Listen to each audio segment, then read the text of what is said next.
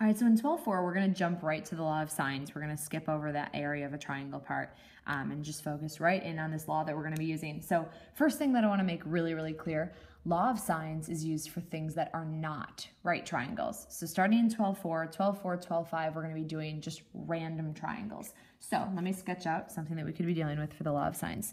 So let's say it looks something like this. So something that looks like that, not a right triangle. You can still make all the same measurements on here. So we use capital letters to represent our angles. And then remember, lowercase letters go opposite those angles. So opposite here would be little a, this would be little b, and then little c. So those are all the measurements that we have here. So this relationship that I'm about to write down has to do with the sine of all of those angles compared to the measurements. So in the triangle, you've got lengths a, b, and c, and you have angles capital A, B, and C, then this relationship is true. You've got sine A over A, so this ratio, the ratio of the sine of this angle compared to the length of this side is the same as the ratio of the sine of B over little b. So the sine of this compared to the length of this, and it's the same as the ratio between the sine of angle C to little side C. Okay, so this relationship, this is what's referred to as the law of sines. So depending on what measurements you have and what measurements you need, you can use this law of sines because you cannot any longer use sine, cosine, and tangent because we are no longer working with right triangles. So we're going to have to do this new relationship between the two of these. All right, so this is when we can use the law of sines. If we have the measures of any two angles and one side. All right, so if we have angle side, or angle side angle cases.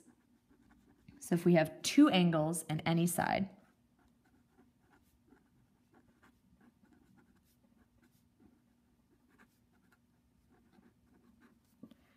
okay, so it can be the side in between or it can be the side after the two angles. And then we can also do the side-side angle case. All right, so if we have two sides and the opposite angle.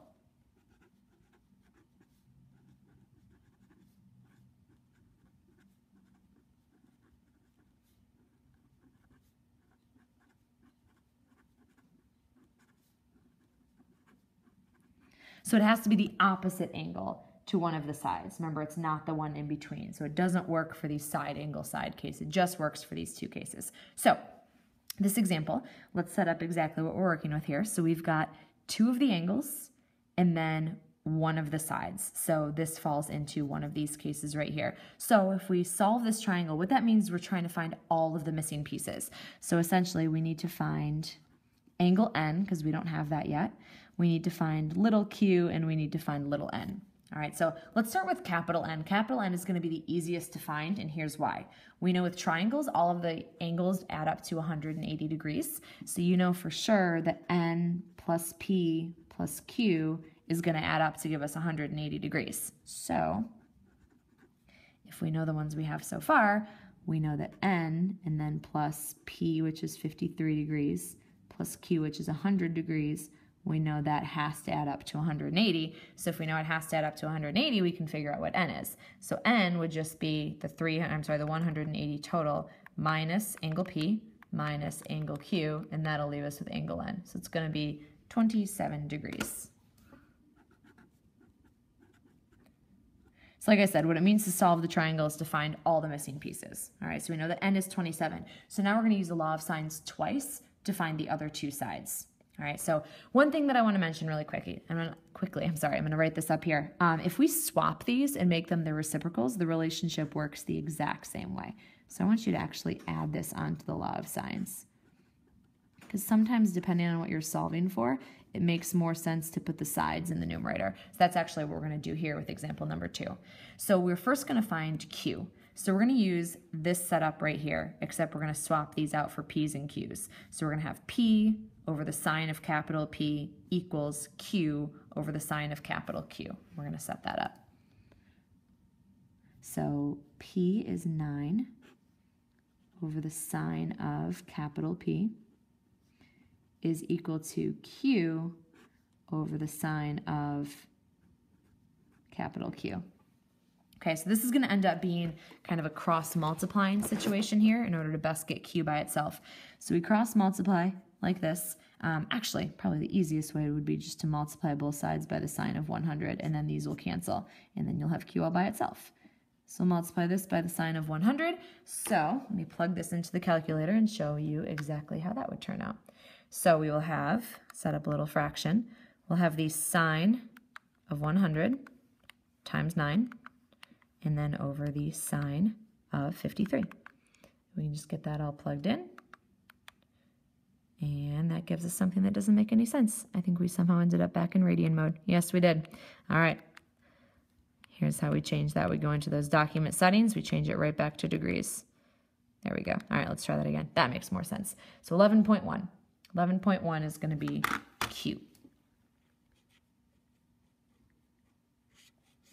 All right, so we're just missing one piece, and that's N. So we're going to do the same setup that we just did, except we're going to use P and N instead of P and Q. So we still start with this. So little p over the sine of capital P is equal to little n over the sine of capital N. All right, so we're going to do the exact same thing to get the n by itself. We're going to multiply both sides by the sine of 27. And if we do that, these will cancel. We multiply that in. So let's plug that into the calculator. So we open up a little fraction. We're going to have the sine of 27 times 9, and then over the sine of 53. And that is 5.1. Oops, you can't see that. There we go. 5.1 would be that last measurement. Okay, so one thing we should always be checking is how the angles correspond to the sides. So if the angles are in the following order, we've got biggest, medium, smallest, the sides should be in that same order. So we've got the biggest side, the middle side, and then the smallest side. So just that's kind of a quick double check just to make sure you're doing things right. All right, so next, it's going to give us kind of a walkthrough on exactly how we can figure these out. So we've got something that we call the ambiguous case. All right, the ambiguous case happens in this scenario when we have two sides and the angle opposite one of them. So the one we just did, two angles on a side, we've only got one possible triangle. But if we have the side-side angle case, we might have 0, 1, or 2 triangles that are possible. So I'm going to give you guys a step-by-step that we can follow, and that's going to walk us through exactly how to figure out what that ambiguous case would be. Okay, so first of all, we're going to find one of the sides. All right, so to find one of the other sides, and then we can kind of compare and see if there should be 1, if there should be 2, if there should be 3. I'm sorry, 0, 1, or 2. So the first thing we're going to do is we're going to find that first missing angle, because right now, remember, we have 2 of the sides and we should have 1 of the angles. So we're going to find the first missing angle. That's going to be done using the law of sines. So here's automatically where we get into the ambiguous case. Because remember, from some of our previous sections, we found that there were 2 different values in the first and second quadrant that could have the same value of sine. So we're going to check in our second step to see, like, could there be another possibility? Basically, is there room for another angle to fit inside of my triangle? And you'll see what we mean once we actually start looking at some specific examples. So step 2 is we are going to check for a second possibility. And you will see exactly what that means once we start looking at examples. So now at this point, we either have 0, 1, or 2 possibilities for our first angle. Either there isn't room for it at all, that's when we'd have 0. Either there's only room for that one possible angle, that's when we'd have 1. Or it's possible that we could have an angle in the first quadrant or second quadrant, that's when we'd have 2. So then at this point, for step 3 and step 4, I'm going to write the possibility of having either 1 or 2. So then we find the third angle, and I'm going to write angles in parentheses because we might have that second possibility, and then same thing with our last side. So we're going to find our third side, but we might be in a scenario where we have a second case. So I'm going to throw sides in parentheses too. So let's keep this right on the screen so we can go through our cases. So we've got 1 angle and then 2 sides. So we're going to first check for our first missing angle. All right, so that's going to be the law of sines set up with these 2 values. So sine of big Q divided by little q equals the sine of big N divided by little n. All right, so we're going to work through this. We're going to try to solve for n. So we're going to start by multiplying both sides by 8, and then we'll get a decimal approximation for that left-hand side. So let me show you what that looks like. So we've got, in a little fraction, 8 times the sine of 110, and then divided by 11. So that gives us this, 0.683 is equal to the sine of n. So remember our little inverse sine swap that we had a few sections ago. If we know that this is true, that means that the sine inverse of this value will give us n. All right, so we got this. So we can take the sine inverse, and then I would say you just go up and grab that and paste it so we get an exact value. So we get 43.1. Okay, so first thing we want to do is check to see if there's room for that angle. So we have 110. There's definitely room for this angle. All right, so we have this possibility. Next thing we're going to check is check the reference angle in the second quadrant, which we do by doing 180 minus 43.1. So this would be the value in the second quadrant that has the exact same sign. It also has a sign of 0.683. So let me just show you. Sine of this also comes out to be 0.683. So this is a possibility as well. However, there's no room for this angle and this angle within the same quadrant. So for this one, we only have one solution. Okay, so this one's going to have one solution. So let's carry on and continue with this one solution. So next thing we're going to do, we didn't have that second possibility. So now we're going to find our third angle. Our third angle P we get by just subtracting these angles from 180. So subtract away angle Q, subtract away angle N, and we will be left with our last one. So minus 110, minus 43.1. So our last angle is 26.9 degrees. And then step 4 is to find the third side. All right, so third side would be side P, so we do that using the law of sines. So this time, let's do the sides in the numerator. Okay, so if we have little q over the sine of q equals little p over the sine of p. Okay, so all we do to get little p is multiply both sides by this.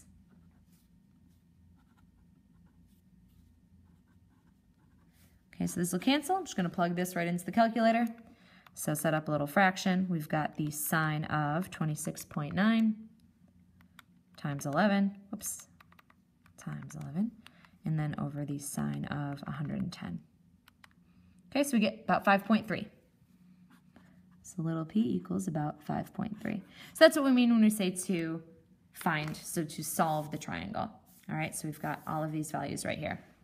Let's solve this one. We've got DEF. So step 1 is to find the first missing angle. So we find the first missing angle using the law of sines. So we have sine of E over little e equals the sine of F over little f. Okay, so what we're going to do here to get the f by itself is multiply both sides by 9. So these will cancel. Let's plug this into the calculator. So in a fraction, we have 9 times the sine of 52 degrees. That's divided by 5. So it gives us this value right here, about 1.418.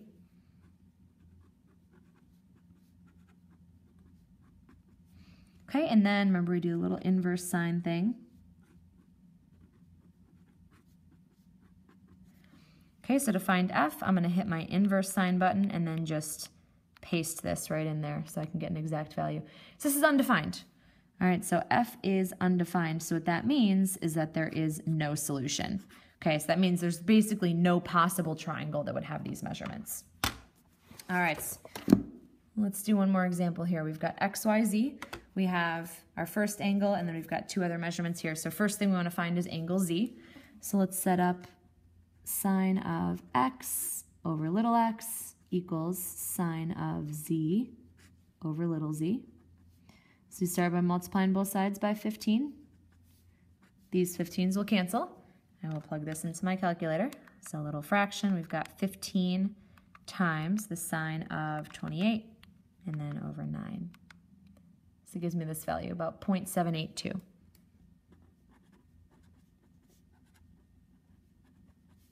Okay, so to find it, I take the inverse sine of 0.782, and that's going to give me z. So let me plug that in. So press the inverse sine button and copy paste this. So this is my value. I get about 51.5. Okay, so 51.5 definitely fits in that triangle. There's plenty of room for it. Let's see what the angle in the second quadrant would look like. If I do 180 minus 51.5, could be 128.5, and there actually still is room for that, and within, you know, the 180 degrees that we get. So this is our first two different possibilities, so we're going to set these up. So that's my one possibility. My second possibility would be 180 minus 51.5, which turned out to be 128.5. Okay, so let's start these off. So this is the first one. We have two possibilities. So two different possibilities for z, which means two different possibilities for y. So for both of these, we have 180 minus x minus z to give us this value for y. So this would be 180 minus x minus z, and that leaves us with 23.5 degrees for y.